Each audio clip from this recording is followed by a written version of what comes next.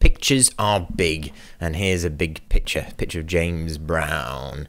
Let's have a look at the size of this. 700 kilobytes. Actually, that's not bad for a picture. These days, if you've got 10 megapixel cameras, you can have really big pictures.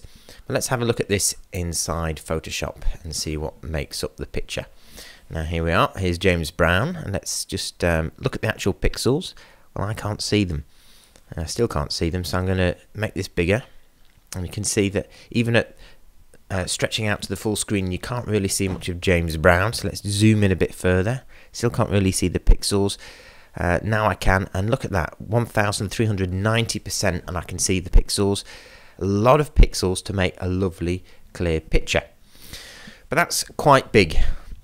I'm going to change my image size now and say, look, there we are. That's how many pixels make up the picture. That's how big it is in centimeters, and that's the resolution. That's the number of pixels per every inch.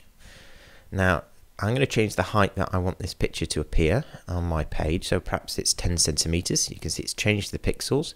I click OK, and there it is. And I'm just going to hit print size, and that's how big it would appear on the page. I click actual pixels, and there's the picture. Now let's save it.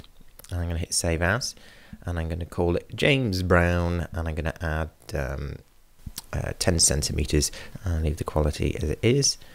And let's go and have a look at the two files now. So let's just select them. Let's get info, and you can see the new picture is 256K compared to 700 kilobytes.